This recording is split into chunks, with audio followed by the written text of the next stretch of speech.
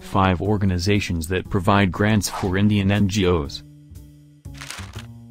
United Nations Democracy Fund, UNDF. UNDF is seeking proposals from organizations like NGOs who promote human rights and promote participation. United Nations Women. In some parts of India, women are still treated like second-class citizens as compared to their male counterparts. A portion of women is expected to be submissive to their husbands, even to the abusive ones in some cases.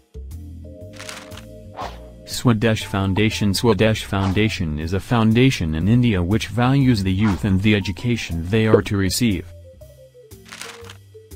This organization has been providing funds for NGOs in India amounting to 25 Indian rupees lakhs to 75 Indian rupees lakhs.